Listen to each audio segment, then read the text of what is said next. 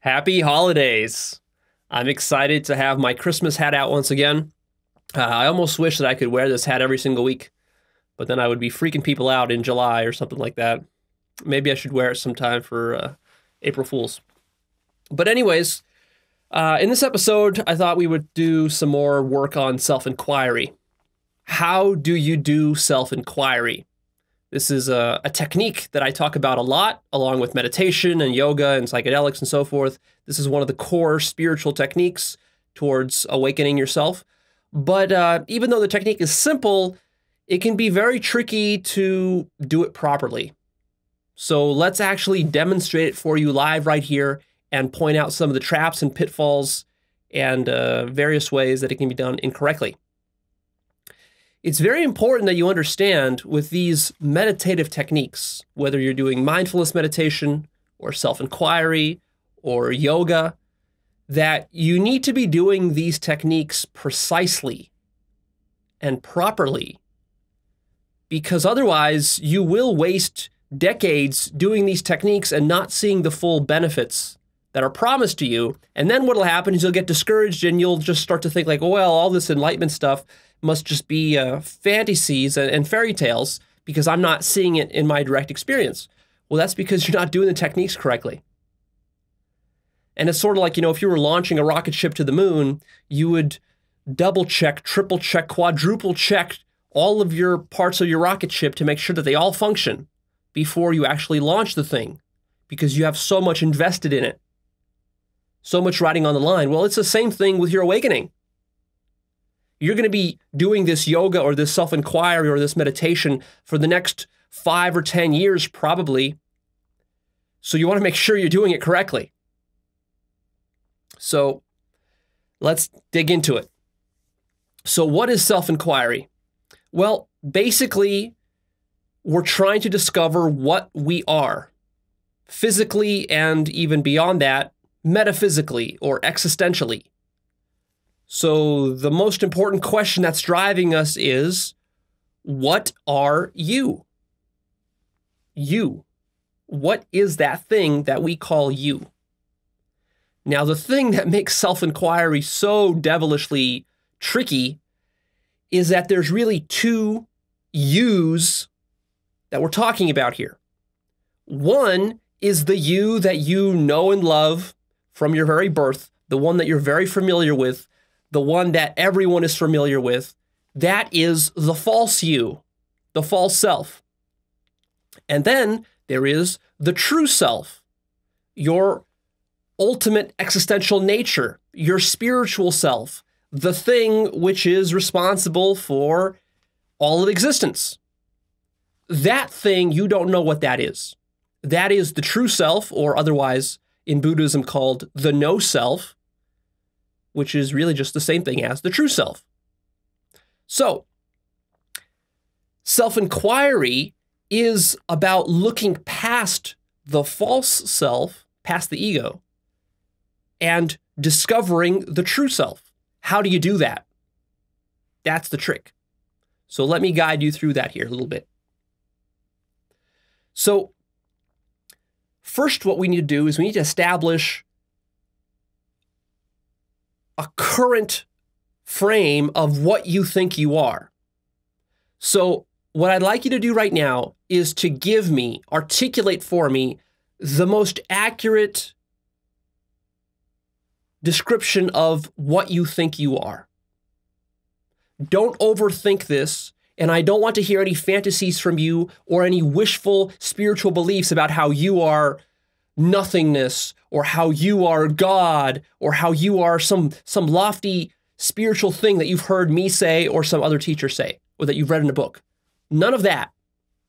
Instead, I want you to actually now start to go inside of yourself and feel, what do you really identify with, actually? So when I say you, when I point my finger at you, and I want you to go in there and find the most essential thing that is you, that you think you are, what is that? Here, it's very important that you're brutally honest. So if you believe that you are the face, then that's what you believe you are, is the face. Or if you believe that you're a body, then that's what you believe you are. Or if you believe that you're some sort of soul, then that's what you believe you are. So what is that? You could pause this recording and try to figure that out right now. Again, don't overthink it. I'm not asking you for scientific theories about where you came from. I'm not asking for biological descriptions of anything. You need to actually go inside of yourself and ask yourself truly, honestly, like, what am I identified with? Such that, like, if I put a gun to your head and I was about to pull the trigger, what is the thing that you think is going to die? What is the thing that's going to be lost? The most precious thing that's going to be lost in that situation? What is that? Is that really your body? Maybe. Maybe that's what you're identified with. For many people, that's what they're identified with. And if that's you, that's fine. Just admit that. Let's start there. Let's start in an honest place. The problem is that you've listened to all these spiritual videos of spiritual gurus telling you all these fantastical things about the true self that you're so preoccupied with that fantasy that you're not being honest with yourself about what you are really identified with. Maybe it's a sensation in your chest, like your heart. Maybe you feel like you're inside the skull back there between your eyes. So first articulate that and be clear. And notice that you're going to struggle with this. So you're going to go inside, you're going to kind of try to look for what you think you are, and maybe you're going to have some vague idea. Notice that your ideas are going to be very vague. For example, you might say the body, but then of course, like what part of the body specifically? Like try to be very specific about it. And you'll notice that it's going to be difficult for you because it's not quite right to say that like you're your hand, because obviously you could lose your hand and you're not going to lose your sense of self just by losing a hand. So that means that the hand wasn't really essentially what you are. And in fact, you think that you have the hand. The hand is not you. The hand is something you have. It's something you're looking at. You know, you're looking at your hand. So that already means that you're not really the hand. You're the one looking at the hand. And you can take this logic even further, because if you say that you're the head, you might say, okay, I'm the head, or I'm my brain. Okay, well, are you really the brain, or is the brain something you have? Or is the brain something you're looking at, or something that you're experiencing? And so what you're going to notice is that if you go through this exercise, no matter what object you tend to purport and put forward as yourself, whether it's a hand, a foot, your heart, a feeling, a sensation, an image of your face, of your head, of your skull, of your body, of your soul, or whatever, that is always going to be some kind of object with properties, concrete properties. And that really, you're not that, but rather you're the thing that is aware of that. And so the more you start to realize that, the less you start to identify with any kind of physical attributes that you have, and the more you're getting closer and closer to your true self.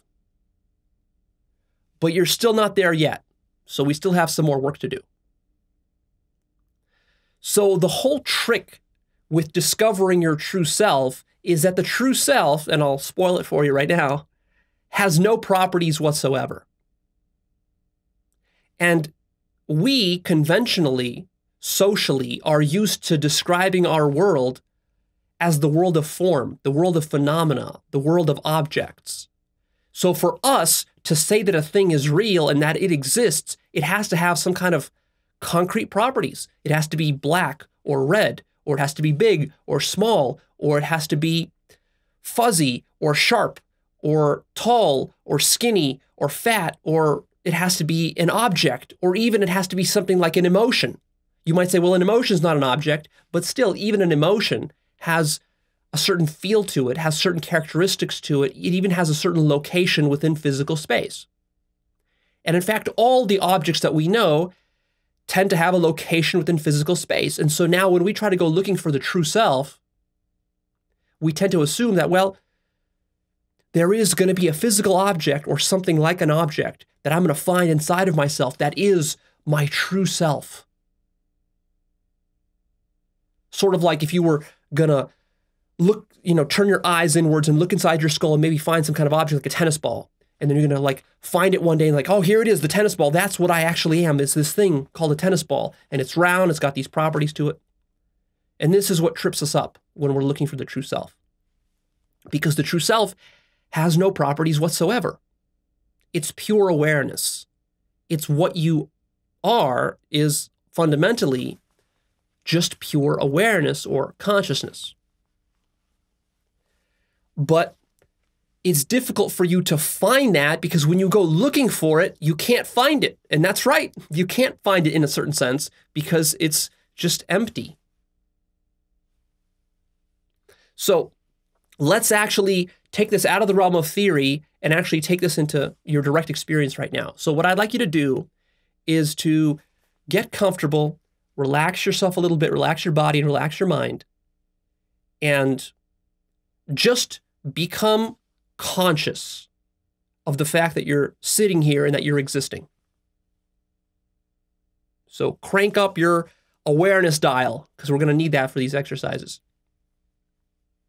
So now you should be a little bit more conscious. Just be conscious of existence, that you're existing right now. Now, I want you to go inside of yourself and find your deepest sense of you. Don't overthink it. Just go and find inside of yourself and find your most essential nature. What is that? Try to find it. And here I want you to go deeper than your body or any kind of bodily sensations. So maybe you're feeling your heart right now, or maybe you're kind of trying to almost as though look inside of your skull because it feels like you're somewhere in the skull. Try to find that thing which owns your body and owns your brain and owns your mind. And just put your awareness on that.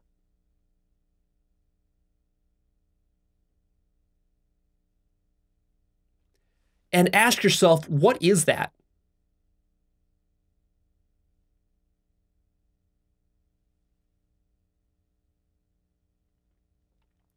Now, here's where the trick happens. The ego mind is very, very tricky. So what it will do, especially when you're new to self-inquiry, is that it will not allow you to really go to your true, empty, essential nature. Instead, what it'll do is it'll sort of allow you to go there halfway, but what will happen is then thoughts will come up. Because to do this self-inquiry effectively, you have to be able to do it with a silent mind. Without a bunch of monkey mind and theories and ideas and concepts and beliefs. You have to actually feel into it with your awareness. And so that thing, whatever that thing is right now that you're pinpointing as your true self, that thing right there, that is actually the false self. That's not the true self. Because your mind is coming up now with images and words and beliefs and concepts about what that thing is. And all of those are the false self. So let's be very explicit here, because this is important. Your entire life story of who you thought you were from your birth up till today, that is your false self, if that's what you're identifying with. Your identification with your body is the false self. That's the ego.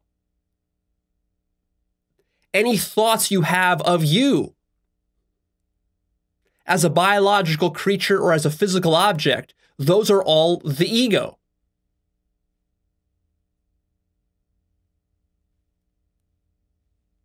So what does that leave you with? Nothing. Everything that you've ever thought about as being yourself since you were born up till today, all of that has been the false self. All of that has been ego. And when I tell you to go deep inside of yourself and find your essence, what you're probably going to do is you're going to start to feel more into your body. And there's going to be body sensations like in your chest. You might feel your heart. Or you might feel inside of your skull a little bit, or the back of your head. And all of those feelings are also the false self. You see, so the reason that self-inquiry is so sneaky is that we're trying to get you to go really deep inside and to find that emptiness within you. But because your mind is not trained to put its awareness on pure emptiness and keep it there, what it does instead is kind of veers off to the side and gets attached to some kind of phenomenal thing, like a body sensation or an image in the mind or an idea or a word or a belief or a memory that you might have from childhood or a feeling or any of this. And none of this is the true self. This is all the ego. This is what the false self is created out of. These are like the building blocks, the individual building blocks that are creating this illusion of the ego.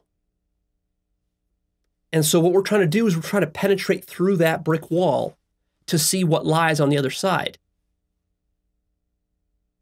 But as we're trying to do that, the mind latches onto these various bricks and it gets stuck and it doesn't allow itself to go through. So it's important for you to be very honest with yourself and to realize that you actually don't know what your true self is. And that's a very good starting point. You need to become conscious, try to become conscious right now that all of the things that you have ever thought were you in your entire life, including your personal biographical story, all of your memories, your beliefs about physics and science and chemistry and neuroscience and brains and molecules and whatever ideas like this you have, that all of that was the false self.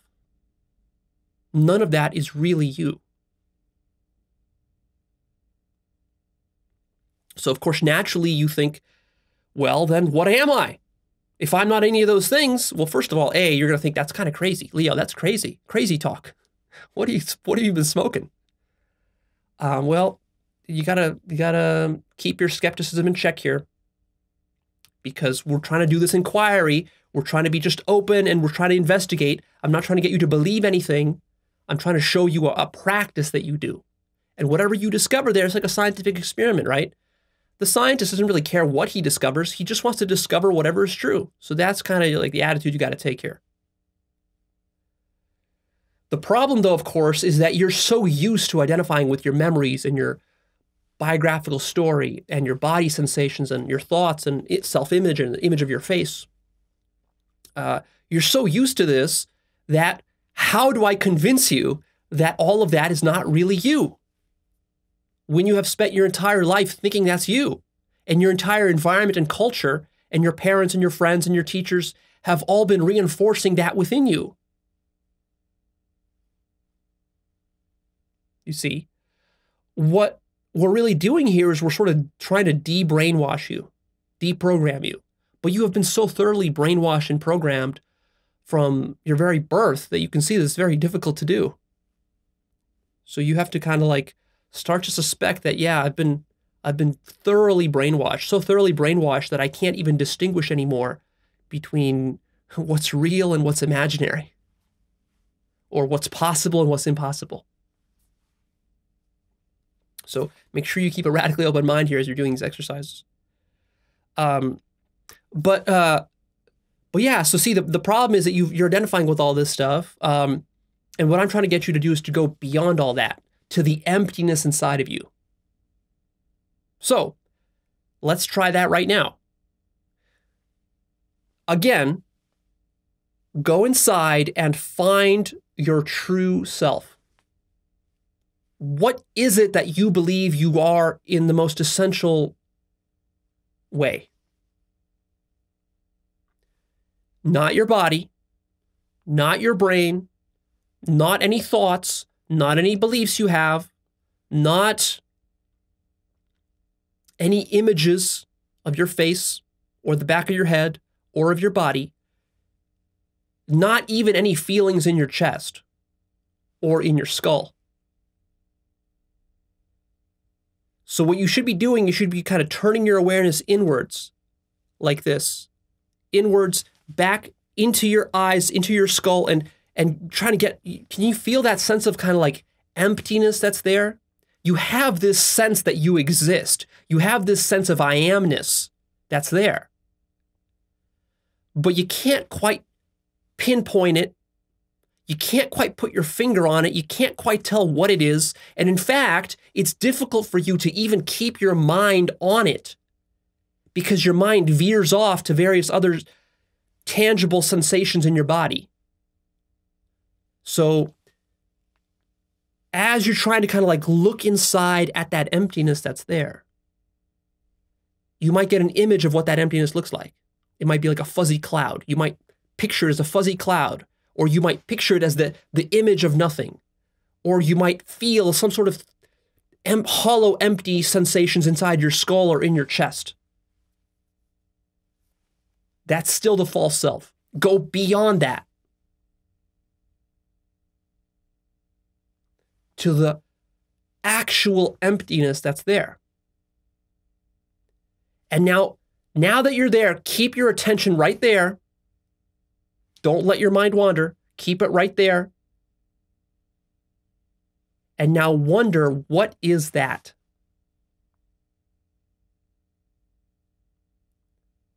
What is that? Whatever that is your ultimate true self. But the problem is you don't know what it is. You're trying to look for it as though you're looking for a tennis ball somewhere inside of yourself, like a physical object. You're trying to look for it. And you believe that you're going to find it. If only you look deep enough in there, you'll find this object, whatever it is. And then you'll be able to say, oh yeah, that's what I am. I'm this tennis ball looking thing or whatever. Resist that temptation. Stay with the emptiness.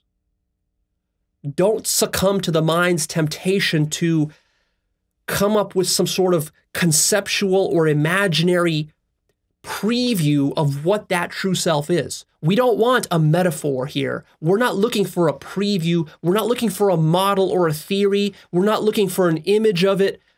We're not looking for a belief about it. We're not looking for a word that explains it.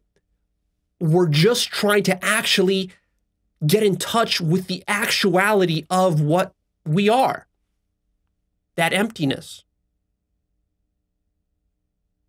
So just try to keep your attention right there in that emptiness. And I know that is difficult, especially if you haven't done much practice with meditation or with mindfulness or with yoga or with psychedelics or any other kind of spiritual techniques. It's going to be very difficult for the average person to keep his mind or her mind on that emptiness because the mind tends to wander. And because these days, we watch so much internet videos, so much YouTube, so much Facebook, so much smartphone text messages and Instagram and all this sort of stuff, we're so distracted, we're multitasking all the time that we don't have the focusing muscles that are necessary to really be effective at self-inquiry. And self-inquiry is a rather advanced technique. It's a technique that's not very effective for many newbies, precisely because they lack the focusing ability and their mind is too noisy. Too many thoughts are coming up, which are separating you from feeling into that emptiness. So ultimately, what is self-inquiry? Self-inquiry is you going into that emptiness like I've been showing you here. So go back to it right now. Feel that, whatever that is, and then just sitting there and observing that with a silent mind. As silent as you can get your mind to be.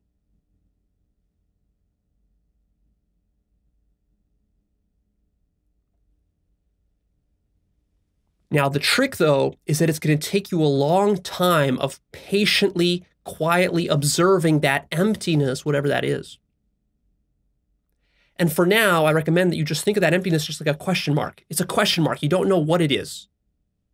It's something, but you don't know what it is.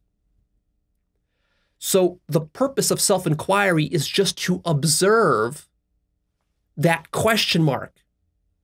Hour after hour after hour, day after day after day, for hundreds and thousands of hours if necessary, until one day, all of a sudden you have a massive epiphany and you realize, oh, that's what that thing is. And that is awakening. That is enlightenment when that happens. But you must observe very patiently for a very long time with lots of focus before that breakthrough or epiphany will happen. So really what you're doing is the following. It's as though you take an object like your finger, and you're sitting here and you're just looking at this finger. So try this. Just look at your finger and pretend as though you don't know what your finger really is. It's just like an unknown object, and you're just kind of like looking at it. And you're just wondering, what is this finger? What is it? And you're just kind of like looking at it and looking at it and looking at it. And you're not thinking about it. You're not speculating. You're not theorizing. You're not doing philosophy. You're not even doing science. It's not like you're sitting here looking at this finger and thinking like, well, this finger is made of molecules. And, I think that this finger came about through evolution. And I know that this finger has bones inside of it. I could take an x-ray of it. I could see the bones. And I know that there's like blood in this finger. I know there's cells, millions and billions of cells making up this finger. None of that is the same as just observing the actuality of this finger as it is right here. So try to just observe your finger without thinking about it.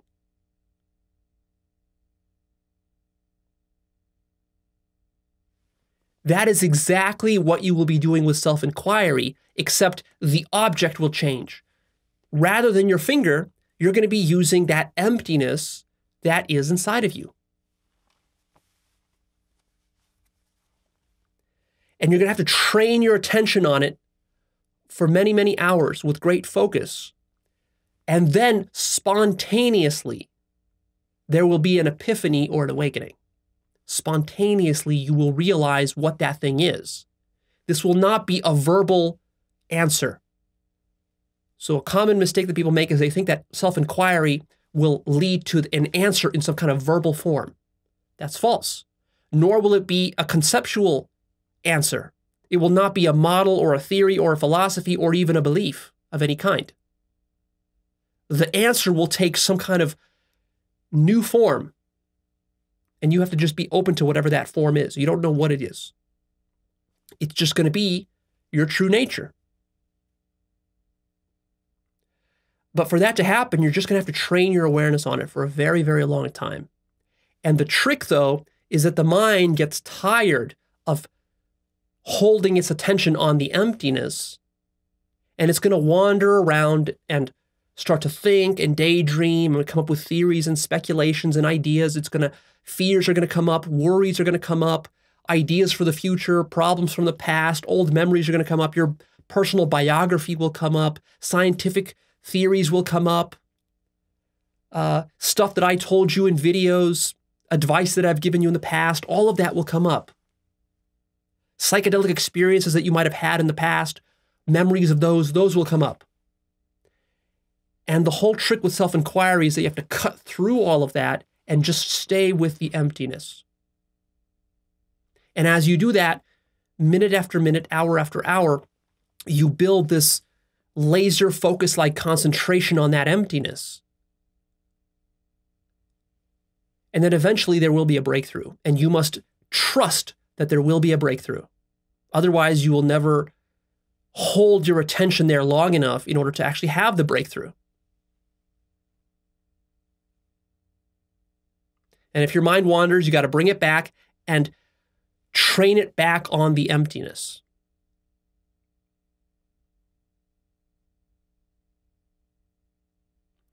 And of course, what's going to happen is that your mind is going to get attached to various sensations and images in your mind. It can be even difficult for you to maintain awareness on that emptiness for longer than 15 seconds without your mind having to conjure up some image of the emptiness. And what you need to realize is that that image of the emptiness is not emptiness itself. That's the false self. A feeling in your chest is not emptiness. It is the false self. And so you need to go beyond that. Another way to frame it is like this. Go inside of you and find the thing inside of you which is the perceiver. The thing which is aware of your body, your emotions, your thoughts, your mental imagery, and the entire world. What is that thing? Whatever that thing is, that is the true self. But that thing is not your biological self. You might say that thing is inside of your biological self. It's residing somewhere inside your skull, maybe inside your chest. You don't really know where it's residing yet. But it feels like it's inside of you. That is your most essential nature. That's what you really identify with ultimately, if you get very honest with yourself. You identify with being the perceiver, the subject of all the objects. Isn't that what you think you are? You're the subject. You're the one who's hearing these words. You're the one who's seeing my face. You're the one who's feeling any kind of bodily sensations that are arising in you. You're the one who's hearing internal dialogue from the monkey mind. So what is that thing? Well, that thing is pure subjectivity. Everything else that we've been talking about is an object. Colors, sounds, feelings, thoughts, ideas, images, theories, concepts. All of those are objects in your awareness. But what is the subject of all those objects? That's the true self. But notice, you don't know what it is. You can feel it. You have a kind of a sense and intuition that it's there. Obviously, that's how you know that you exist. The problem is that that feeling of emptiness has been fused with all sorts of bodily sensations and mental concepts and personal biography that you have. And so those two things have become fused. And so now that pure subjectivity and emptiness has been fused with your physical body and your personal story and all of your personal possessions and your personality. So maybe you think you're a good person, a bad person, a fearful person, a courageous person, an arrogant person, a tall person, a skinny person, a fat person, or whatever kind of person you think you are. All of that, this is all objects that have been intermingled with that pure subjectivity, the emptiness. And so now you have this mixture. And so what we're trying to do with self-inquiry is we're trying to separate these two apart. This is the true self. This is the false self. This is the thing that was born when your mother and father conceived you and then your mother gave birth to you. This is the stuff that was born. Your physical body, your personality, your all of your attributes, your genetics, your brain, all of that. That's all form. That arose with your biological birth, but that was never the true you. The true you was the emptiness or the space or the awareness, the pure awareness within which all of that arose. So when you were born, what happened was you weren't really born. You were always there. That emptiness was always there. But then the biological form of you as the human being was born, and then that thing got fused with this thing, and you've confused it ever since. And you're in this state of confusion right now where these two things are mixed like this. So what we're doing with self-inquiry is, when you're in this mixed state, we're trying to get you to just focus on this part, the emptiness part. And the longer you focus on it and you keep your attention there, these two are going to separate more and more and more and more and more, until eventually, when the epiphany of awakening happens, you will become perfectly clear and aware of awareness itself, the emptiness or the formlessness. And at that moment, these two will split apart like this. And you will realize that all of this stuff, the external world, including your body and your feelings and emotions and thoughts and your personal biography, all of this that you've been attached to, you're going to realize that none of that has been you. What you were was this emptiness the whole time. This is pure subjectivity. These are objects here. This is the subject, the true self. The problem, though, with becoming aware of this subject is that the subject has no properties.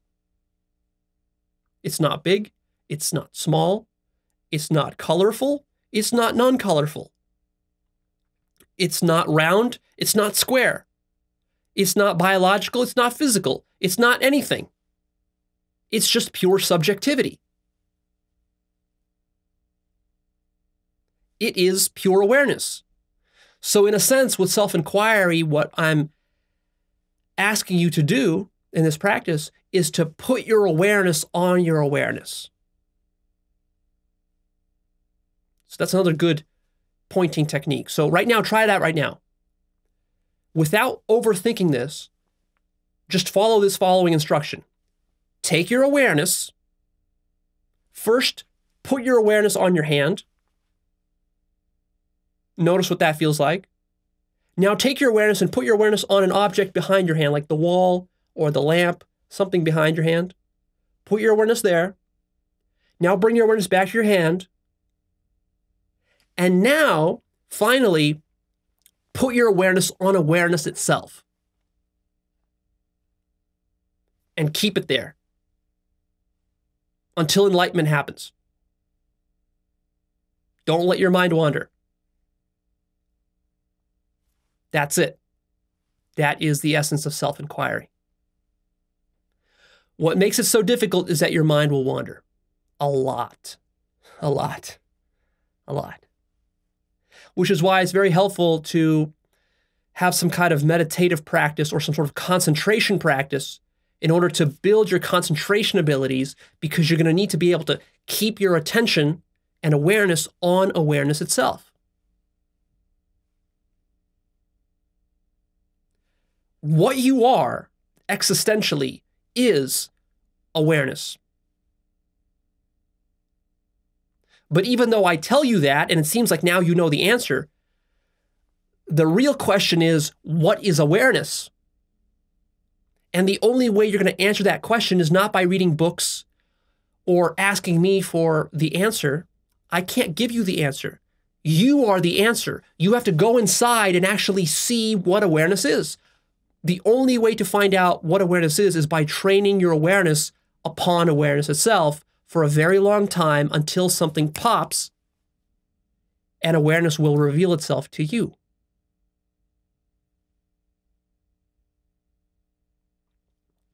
And you have to resist the temptation of trying to objectify awareness, because awareness is not an object like all the other things that you have come to know in life.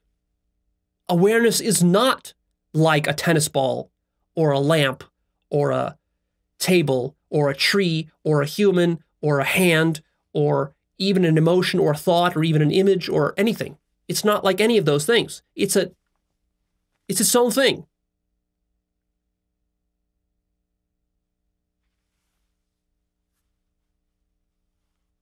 So resist the temptation to objectify it. Resist the temptation of creating analogies and metaphors and images of this emptiness. Do not allow your mind to say something like, well, emptiness is sort of like this. Awareness is sort of like that. It's kind of like this. And, oh, it might look like that. All of that is distraction. Avoid the temptation of speculating about where this awareness came from and how it could be and how does it connect with science and history and all the other stuff that you've learned. Avoid that temptation. That's also a distraction. None of that will get you an answer to what awareness is. Science will not do it for you. Neuroscience, whatever brain research you've studied, none of that will explain awareness. You must put your awareness upon awareness itself. And what you will ultimately discover is that it's pure emptiness. There's nothing there. It's so empty that you can't even call it empty. It's so nothing, it's so void that to call it void is already too much. It's so empty that you can't say that it exists or that it doesn't exist. It's too empty for even those categorizations. Any quality that you ascribe to it, it is not. That's what makes it so tricky. So you might wonder then, well, Leo, this seems impossible. How am I ever going to figure this out? Well, that's the beauty of it. You don't need to figure it out. You just need to put your awareness on awareness itself and keep it there for a very long, steady period of time, and it will reveal itself to you automatically. This is not something that you're going to forcefully do through exertion of willpower. Other than that, you will need to exert willpower to keep your awareness on awareness itself. So in that sense, you can use your willpower to do that. But you can't actually will the answer or the revelation to come to you.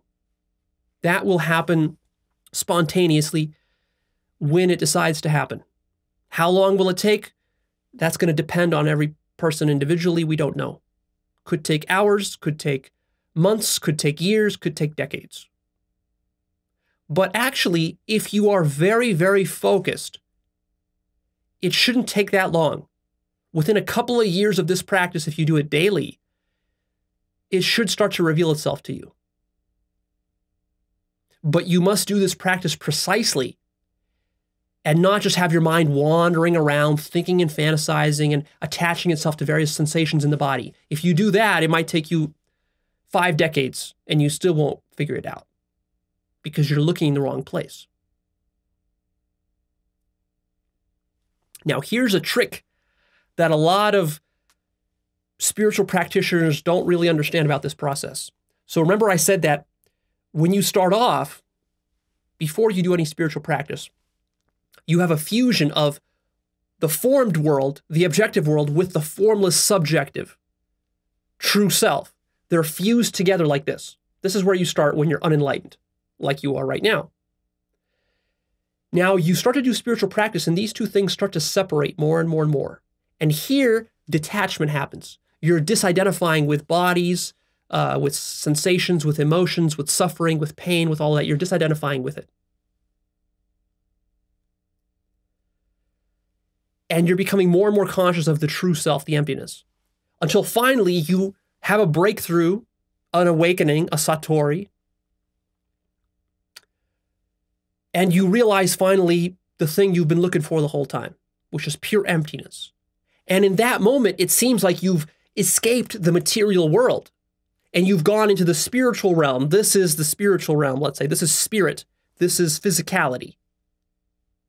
And at that point, it seems like, oh, I'm none of this stuff. It's sort of like I've exited the matrix. And this can feel rather freeing. It can feel liberating. But it can also feel like now you're detached from all of this. And actually what happens here is that when you do that, your spiritual journey is not yet complete. You have not reached full non-duality yet. Because actually what you've done, notice, you've created a new duality. In a sense, you were in non-duality when you started, because the non-duality you were in was a non-duality of the material world. The only thing the average person knows, the unawakened person, is the material world, because the spirit and the material is fused together. The form and the formless are fused together like this, so tightly that the spirit and the awareness isn't even registered. Only the physical world is registered. The form is registered. So as you break that, now your identification switches to the formlessness. But as you do that, actually you create a duality. Because now there's the formed and the formless. There's the material, the physical, and the spiritual.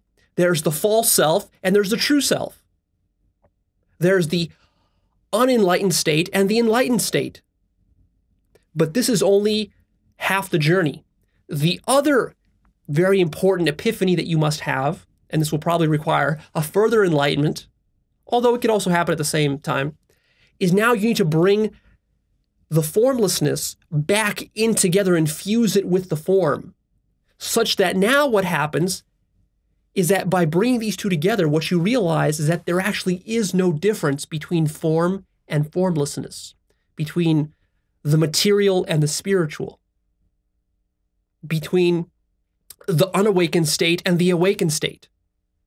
And so now these things are fused back together, but now after this fusion happens, the reason it's different from the fusion that was there when you began is that now you've permeated the material with the emptiness and the formlessness and the spirit, such that now you realize that, oh, all of that form and materiality and physicality that I thought was just the physical world, all of that was actually spirit. You realize that there is no difference between the material and the spiritual.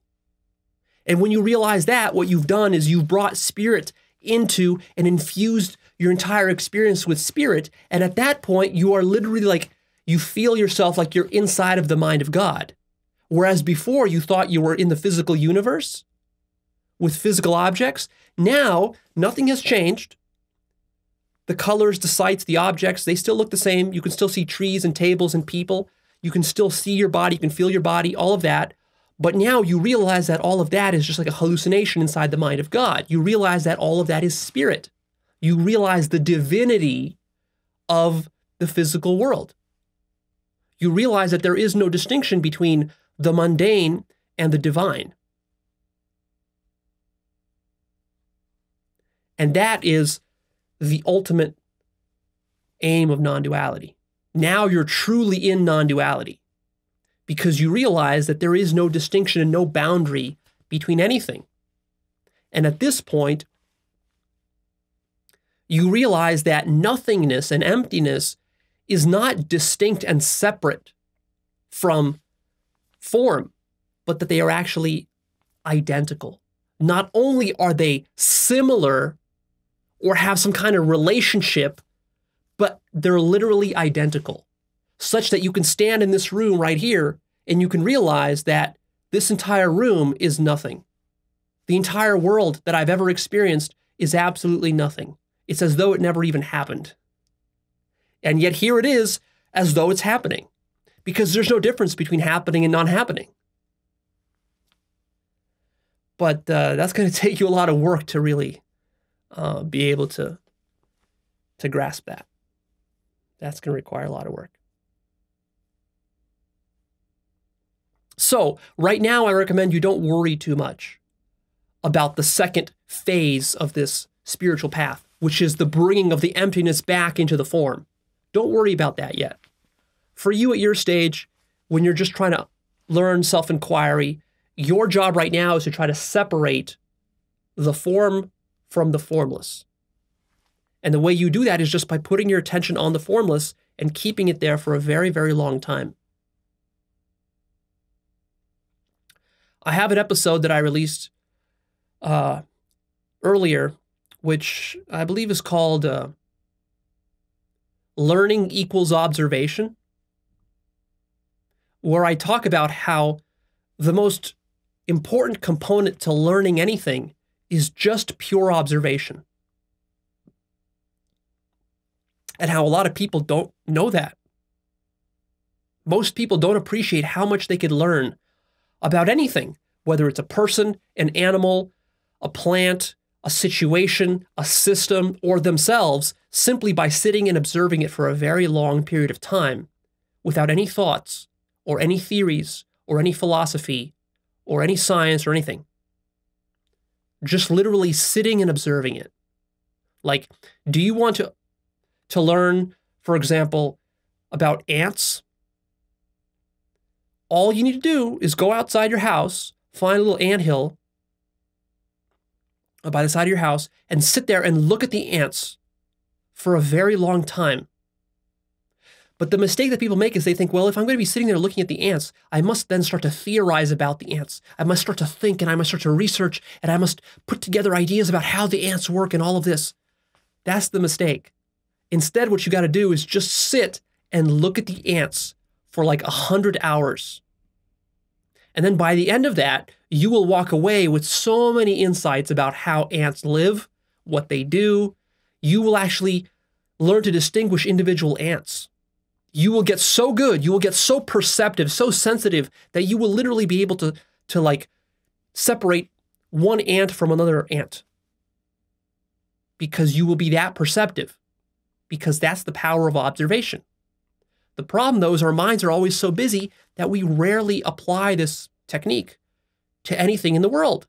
And that's why people fundamentally don't understand much of the world at all, because they just love to think about the world. They have all sorts of beliefs about the world and theories about the world, and they will go and watch videos about how the world is, and that is just ideas and more images, but they never actually bother to sit down and look at the thing that they're trying to understand.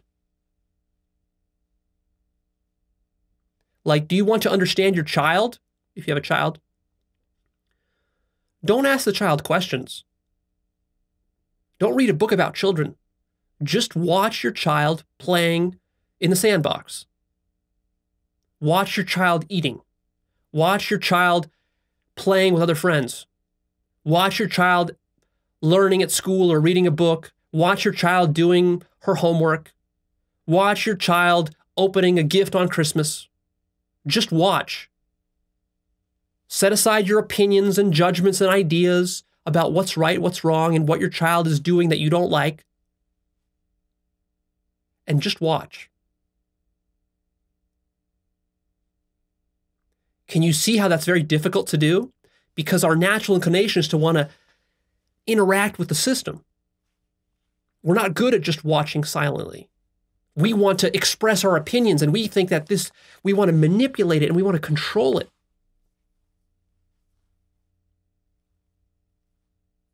And that's what every really good scientist or artist learns how to do, is they become very good observers without injecting themselves into the equation.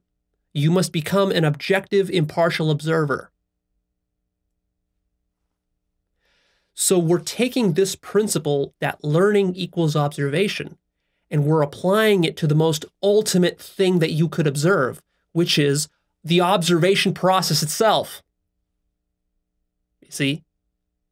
We're sort of going meta on this technique, because you can observe ants, you can observe people, you can observe your child, you can observe a car, you can observe how the government works, you can observe your own body. But the ultimate thing to observe is observation itself. What is doing the observation? Awareness. Observation is just another word for awareness or consciousness. But what is observation? What is awareness? What is consciousness? Well, you don't know because you haven't observed it. You see? So another way to frame what self-inquiry is that it is the observation of observation.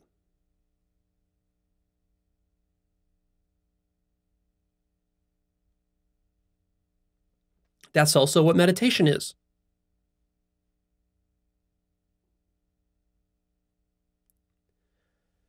For me personally, I think my biggest struggle when doing self-inquiry is that my mind is actually so curious about what awareness and consciousness are, that while I'm focusing on it, while I'm trying to observe my observation, the mind gets so eager that it actually starts coming up with all sorts of theories and speculations and answers.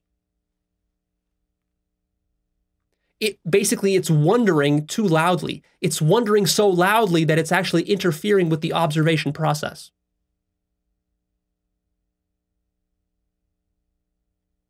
It's sort of like, imagine like we were trying to observe a beautiful object in the sky, like a comet. This majestic comet is flying through the sky. We have this telescope that we're looking through it at. And the telescope is very stable and clear. It needs to be stable and clear and focused in order to see this comet. But we look at it, we catch a glimpse of this comet. The comet is so amazing and magnificent, it takes our breath away. We're so excited about it, we start to speculate and we start to spin around. We start to jump and yell and holler and make noise and shake the telescope. And as we do this, we lose sight of the comet. So the whole trick with meditation and self-inquiry and also with psychedelic experiences is that you need to kind of like calm yourself in the midst of the astonishment and the wonder of looking at the process of looking.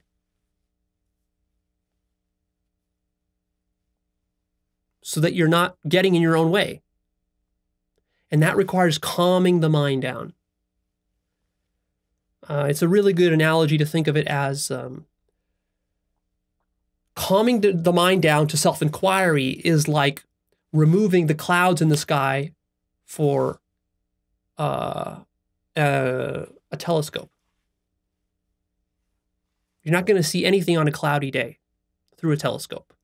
And you're not going to get very far with self-inquiry when your mind is churning away, speculating, theorizing, imagining.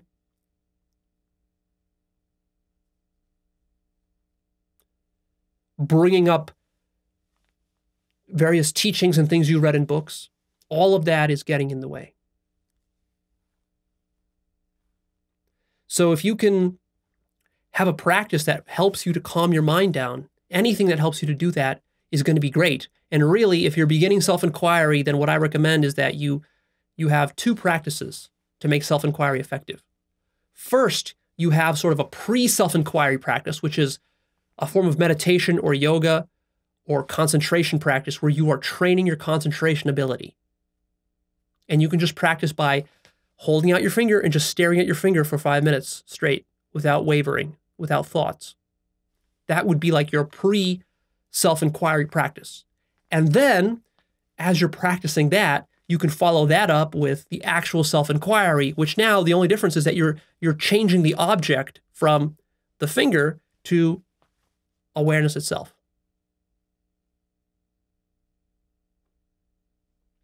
There's another important thing that I forgot to mention when you're doing the self-inquiry. So I speak of it as though like I'm telling you to go inwards. And you might wonder, why am I telling you to go inwards?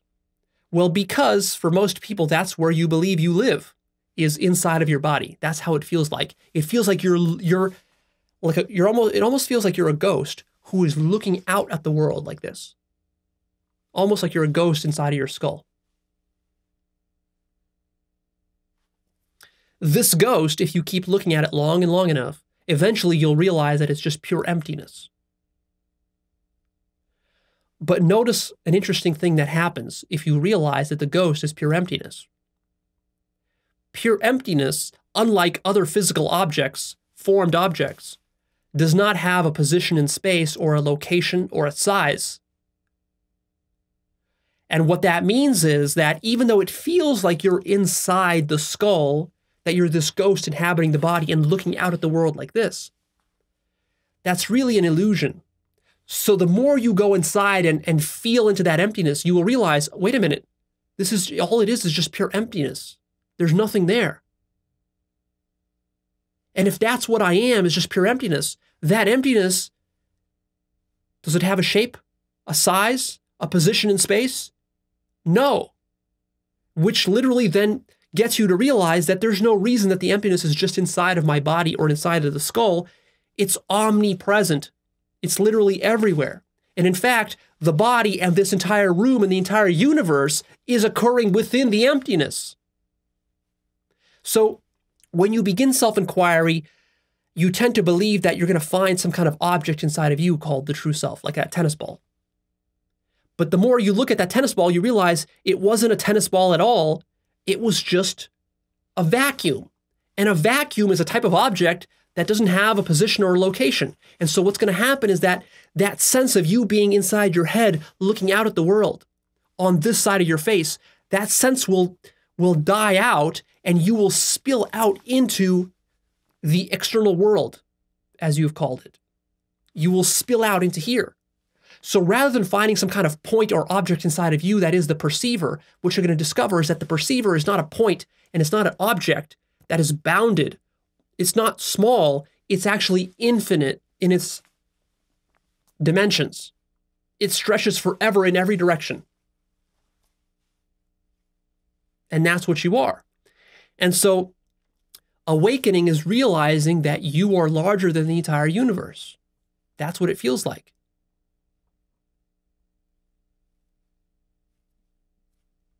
So it's okay if you are just beginning self-inquiry, if you think that the emptiness is inside of you. And it might almost feel like you have to kind of go inside before you're able to kind of like focus on that emptiness.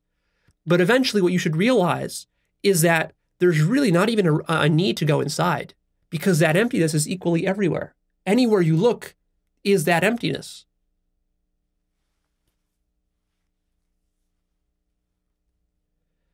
So it doesn't work like a camera. Conventionally, we think of perception and awareness as though it's a camera.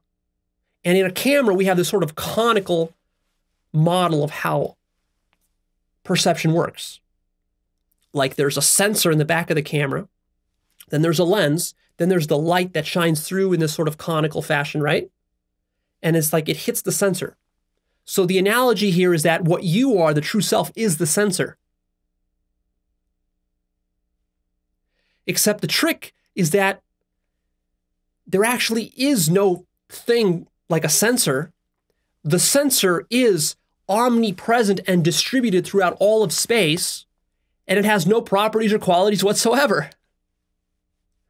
That's what makes it so tricky to understand. So when you first begin self-inquiry, you think you're going to find this sensor, and that this sensor is some kind of like limited little object inside of you somewhere.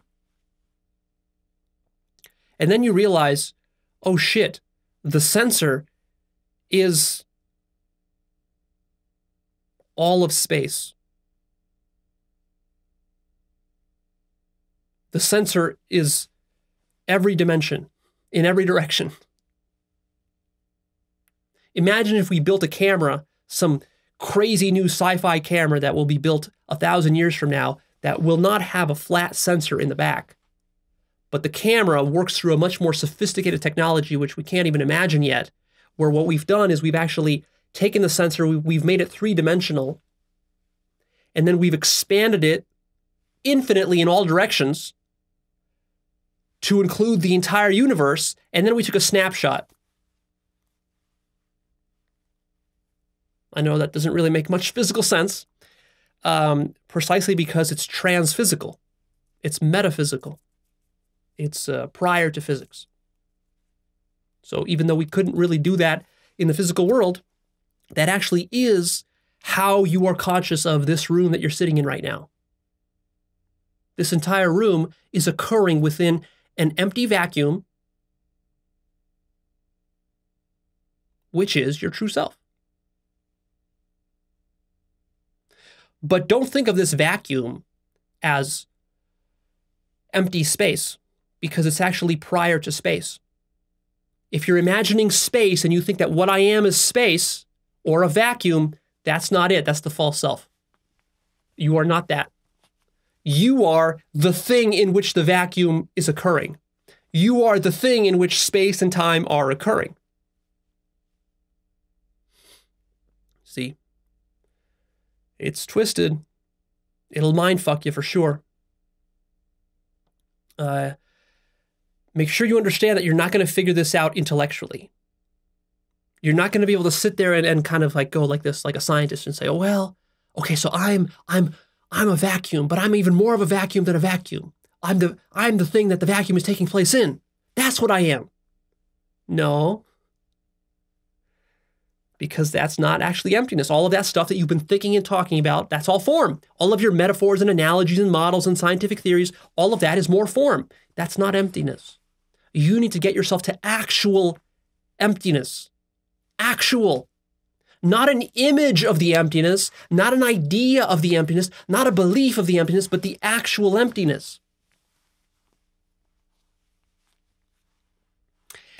And then, of course, what you'll discover is that emptiness is not what you thought it was. Emptiness is not a black hole or an empty void, the way that you imagine. Emptiness is none other than fullness. Emptiness is none other than all of form. So emptiness is not some state that you put yourself in through a lot of meditation. This moment right now that's happening right now is emptiness. This body, the sound of these words, all of this is emptiness. But for right now, that's jumping the gun. You don't need to realize that yet. Right now, focus on separating the form from the formlessness. Then you will merge the two back together. So I hope that clears up self-inquiry for you. It really is that simple. The trick is not to overcomplicate it. The trick now, of course, is to actually do the practice. All of these things that I've said here, they're just ideas and words. They will not awaken you at all. You must now actually turn off this recording, sit down in silence, and do this practice. And you must do it not only once, you must do it day after day after day, every day, hour after hour after hour, with great focus and concentration, probably for a few years, until something clicks in you. And that, of course, explains why so few people are awakened. Because how many people are serious enough to actually sit down and do this day after day after day? Most people give up a week into it, a month into it, a year into it, or they do it very sloppily, or they do it for 5 minutes at a time here and there. And that just doesn't cut it. You need to be much more serious about it. Now, you might think, well, Leo, but how do I know this is actually going to work? How do I know I'm not just going to waste a bunch of years doing this and get no results? What happens if I spend 3 years doing this and I never get my awakening? It's going to be just a waste of 3 years? Here's the good news. No, it won't.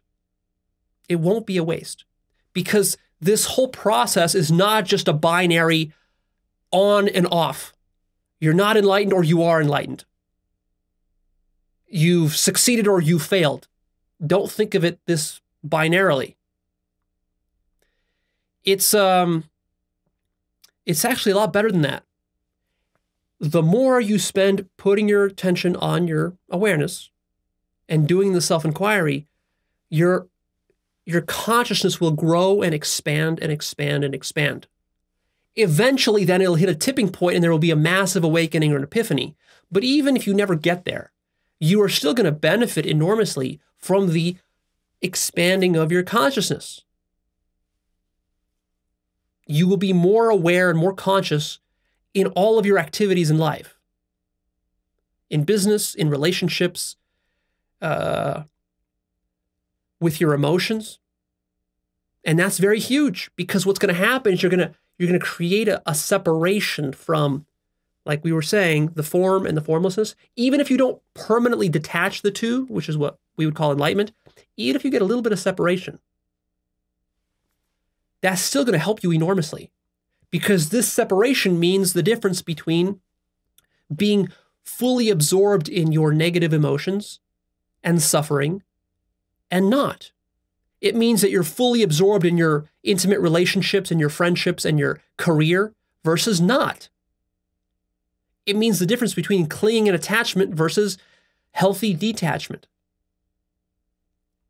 So when you get angry or depressed or sad or frustrated or jealous or aroused or excited, or you have a craving for food or a craving for sex or something like this, or someone dies in your family and there's great suffering and pain, or you have chronic pain in your back the way I have been lately, excruciating pain in your back, or pain in your feet or in your legs or something like that, in your stomach, you're going to be separated from it. There's going to be a little bit of space of detachment.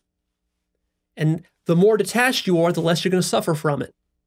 Because you're going to realize that that stuff is happening, but it is not me. And the thing that suffers is the attached me. So actually, another way to frame this and to explain what the false self is as follows. Think of a time recently where you had a lot of suffering and pain. Could be physical or emotional. And you had some strong negative emotions, whether it was fear, anger, or literal physical pain. Try to think of a time like that. Maybe even right now you're having that. And so now ask yourself, who is the one that's experiencing that pain? And you're going to say, well, me, of course. That me is the false self. And that's a really good rule of thumb to remember, if you can remember it, whenever you're suffering or in deep pain, is to always remember that the thing that's suffering is always the false self.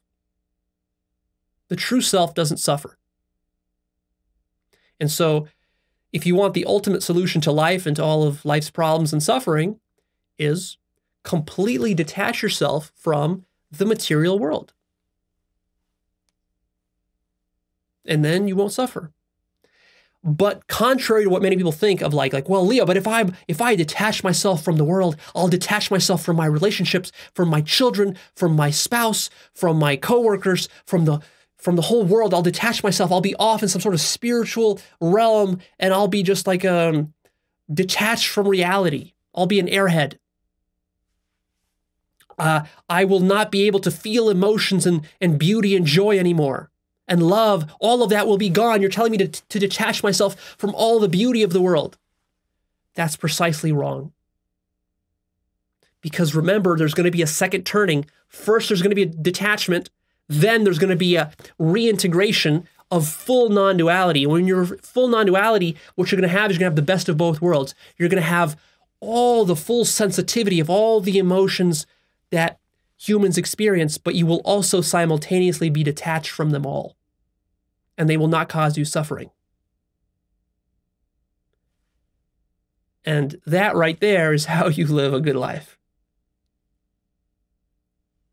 And in fact, it's not possible to really live a good life unless you have accomplished this detachment and then this reintegration.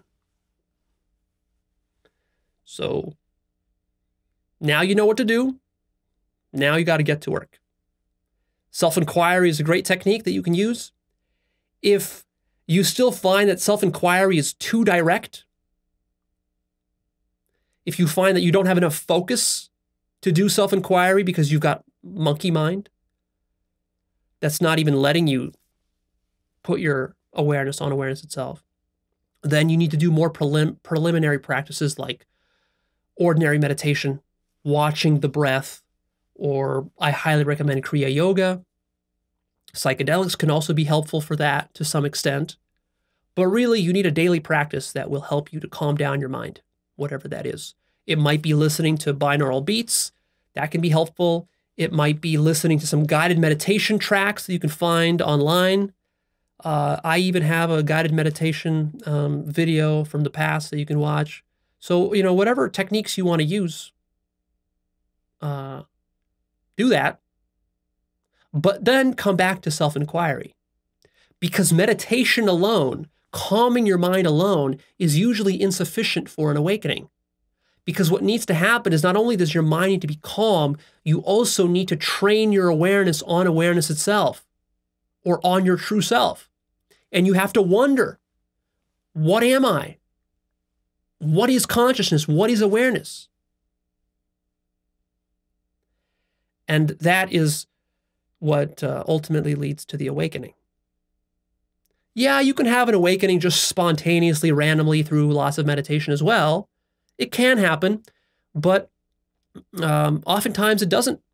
I know meditators who have meditated for 10, 20 years and are still not awake. In fact, that's usually the case. If you go to a Vipassana retreat, you'll find people there who have been meditating for years, and most of them are not going to be awake. Because even though they're maybe good meditators, they haven't actually seriously inquired and wondered and trained their awareness on what they are, the true self.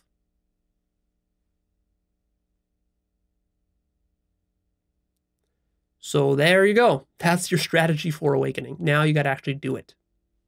Remember that talking about it and doing it are two very different things. And moreover, there's sort of a middle category.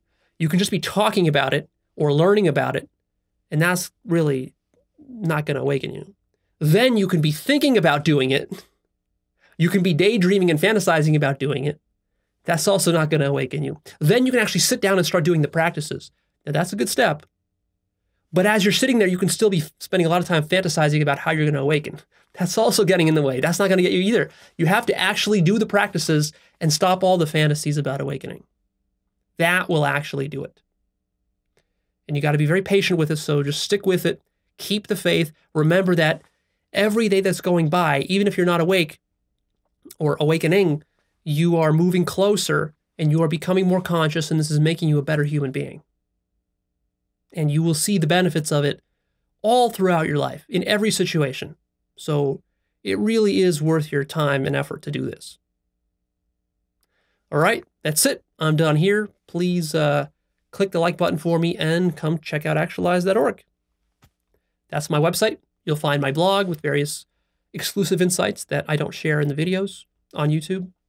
You will find my book list, my life purpose course, new courses that I'll be introducing in the future, hopefully, and the forum where you can come and ask questions and get advice and find new resources. There you go. The last thing I'll say is you need to actually start to do these practices. Otherwise, Actualized.org will rot your mind, and you will actually start to become depressed and sick from inside, from the disparity between everything that you've been taught and that you know that you should be doing, and then your actual life where you're not doing anything. You're not implementing any of the work. And so the more videos you watch, the more action you have to take. Otherwise, the gap is going to grow too big, and then it could really turn out nasty. You can get depressed. You can even get suicidal because you're going to know so much about everything you can possibly accomplish and all the amazing life you can create for yourself, but then you'll have none of it in the real world. In the real world, you're having a little weak, pathetic little life. So just bite the bullet and fucking discipline yourself to do this work, to actually get excited about following up and implementing the theories that I talk about. Get excited about that. And as you're doing that, keep reminding yourself that this is the most worthwhile thing you can be doing in your life. And it's going to all pay off. But especially when you first start, for the first few years of meditation, of yoga, of self-inquiry, of even basic personal development work, you're just ramping up, baby. Just ramping up. So you're not going to see massive benefits when you first start. Don't expect that. The benefits will really start to snowball 3 years down the road, 5 years down the road, 8 years down the road. That's when it gets really amazing. That's when you start to see the revolutionary potential this can have on your life. And the whole reason that most people don't do this work is because they're not able to get through those first few years where it's really a slog. You have to overcome so many old habits and addictions, and you have to keep yourself motivated even though you're not maybe getting all these mystical experiences that you've been hearing about. You're not really feeling it yet. That's the cost of entry. Big life changes require patience and a long time horizon and a strong vision where you can maintain your vision and your goal for a few years until it's actually actualized. And the way you actualize something is through action, obviously. So you need to develop that capacity within you. This is crucial. If you do not develop the capacity to implement and to take action upon the things that you are learning, there's no chance. You might as well just stop learning, period. So the solution is just to bite the bullet. Yeah, it'll be difficult at first. It'll be a slog. There will be days where it's like you really don't want to do it. You just want to slack off. You want to kind of like go do some stupid low consciousness thing. You want to go hang out with your friends or watch TV or whatever. Just do it. Just keep reminding yourself that it's worth it. It's worth it. It's worth it. It's worth it. And then one day, finally, when you have your major breakthrough and epiphany, then you will realize how true it was, these words that I gave you, that it's worth it. Happy holidays, Merry Christmas, and Happy New Year.